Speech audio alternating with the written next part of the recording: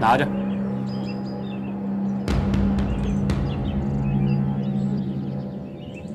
等你下药之后，你也可以假装昏迷，等着我们上山之后把你绑住，和你太师傅、令尊大人、众师叔关在一起，那样就没有人会怀疑你。陈大哥，你必须承诺，不可以损伤家父半分，也不能丝毫折辱于他，否则小弟即使身败名裂，也绝不干此无效勾当。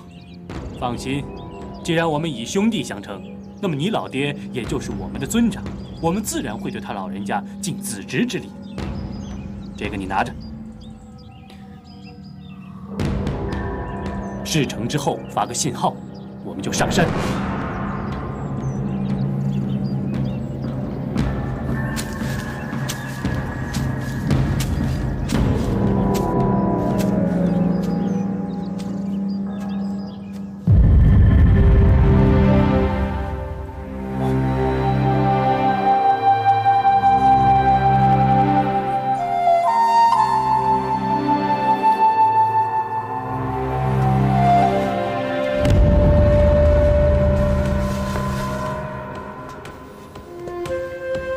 太师傅，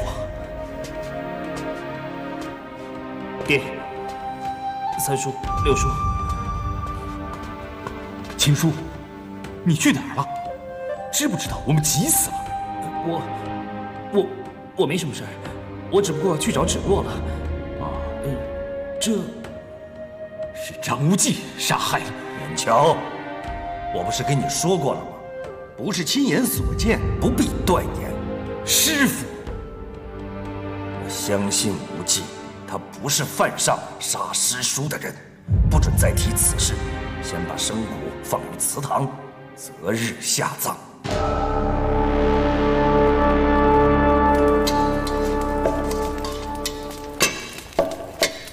哎，宋师兄，宋师兄，给谁的？啊，给太师傅还有师叔师伯他们沏茶。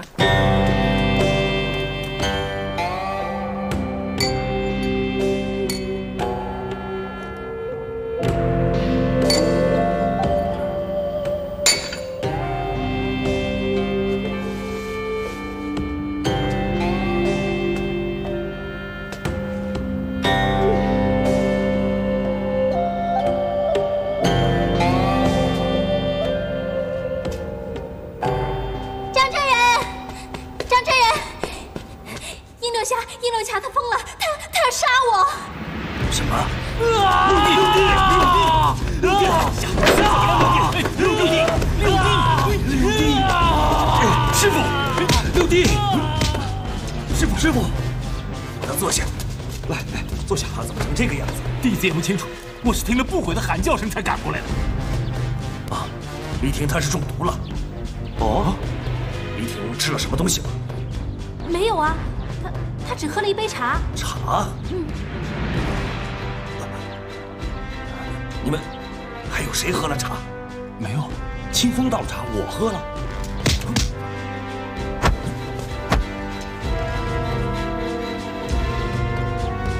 有人在茶里下了毒，谁会算酒呢？将计就计，即可引出此人。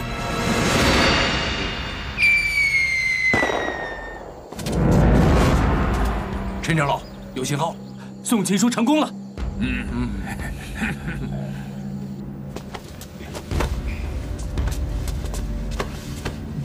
来。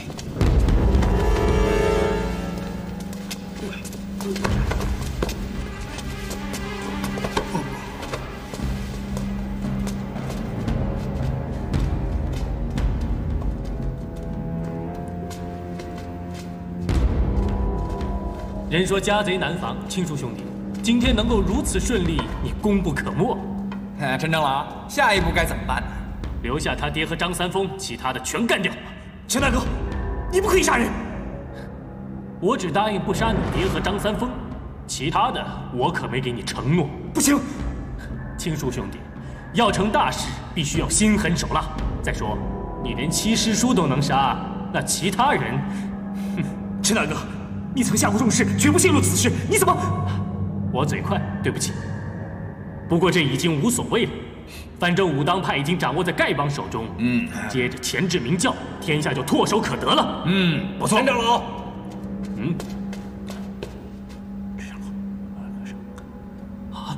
你确定？是的，陈长老。陈大哥，发生什么事了？没有发现张三丰？我明明下了药了，不可能的。无量寿佛。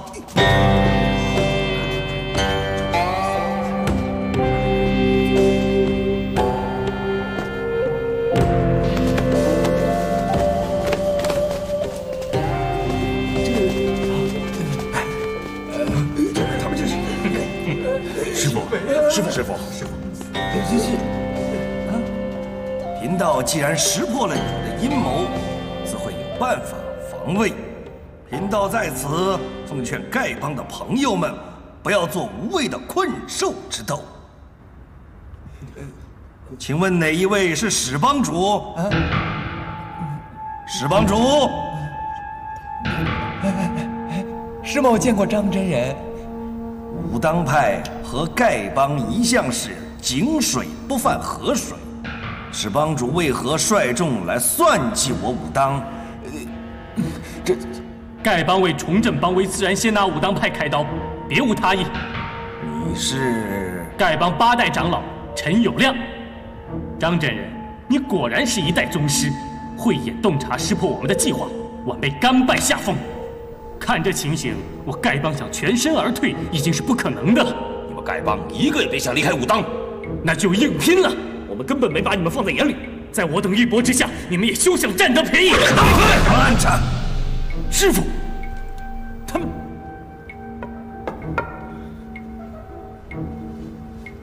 贫道乃出家之人，不忍见血溅武当山。贫道今日不计前嫌，指望贵帮主就此打住。同是武林同道，何不和平共存？对，张真人说得对，我们丐帮和武当呢，应该能和平共存。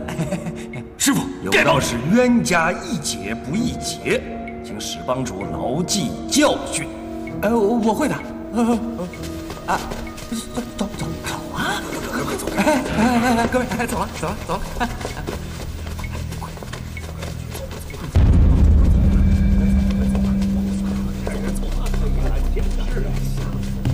听说是你干的好事情，爹。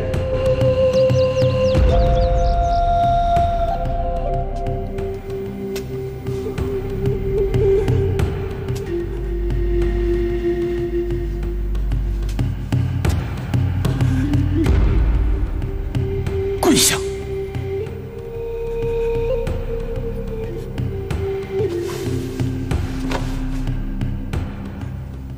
给你七叔3叩首。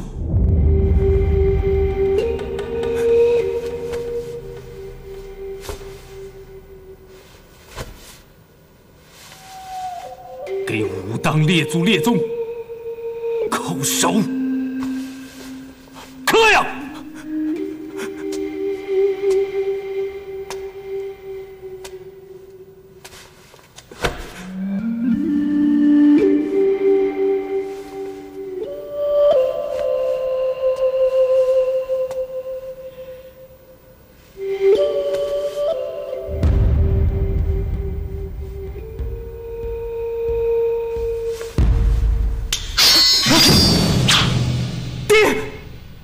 没你这个儿子，你这个畜生！爹，你要杀我？你杀死了你七叔，我要当着你七叔的面给他讨个公道。我没杀七叔，是陈友谅。就算是陈友谅，那么好，你跟我说，你七叔的死是不是跟你有关系？你七叔虽然个性暴躁，但他绝不会是个不明是非的人。一定是你做出了不法之事，他才会用门户有变、急需清理的警句。我承认是我做出了有悖门风的事，但我也是被陈友谅设计的，并非出自我本意啊。七叔丧命虽不是我所为，但我也日夜自责啊。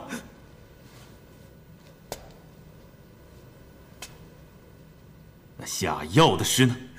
也是被陈友谅要挟逼迫的。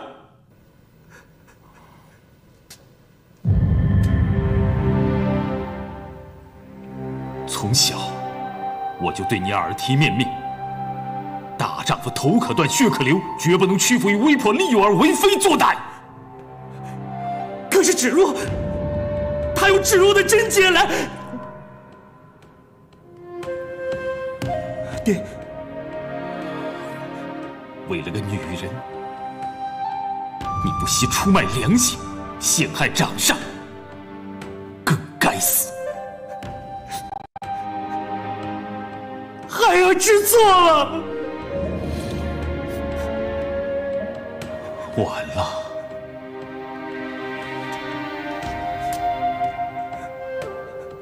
太晚了，太晚了。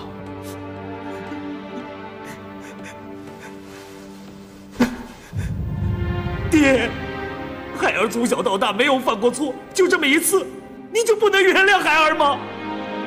不行，就一次，你就犯下了滔天大罪呀！你是一定要杀了孩儿了？青叔，你唯有一死，才能对得起你七叔，对得起武当的列祖列宗。孩儿凭良心自救，药下的轻了一些，还好没有酿成大祸。现在说什么也是于事无补了。爹，反正我活着也是生不如死。今天如果能死在我亲爹的手上，也无憾了。好，这才是男子汉。青叔，你放心，你爹会一块陪着你到黄泉路上，为你七叔磕头谢罪。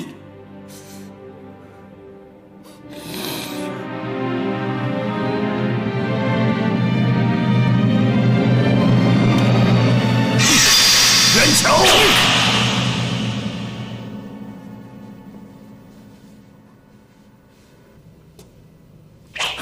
师傅，师傅，弟子生下这等忤逆儿子，差点害了武当，弟子愧对恩师。师傅，你就让我亲手宰了这个畜生吧。你们父子的对话我都已经听到了。青叔罪不足死，罪魁祸首乃丐帮的陈友谅。师傅，弟子生下这等忤逆儿子，弟子唯有……大师兄，师父已经说了，你就别坚持了。大师兄，我说句公道话，青叔纵然有过，也只是逐出师门之罪呀。就此决定了，宋青书，从今日起你非武当弟子，今后你不可以武当派自居，行走江湖应本着行侠仗义，造福乡里。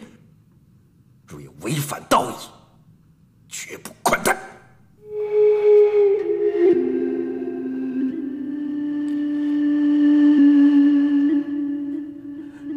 青书给太师傅，爹爹，三叔六叔磕头。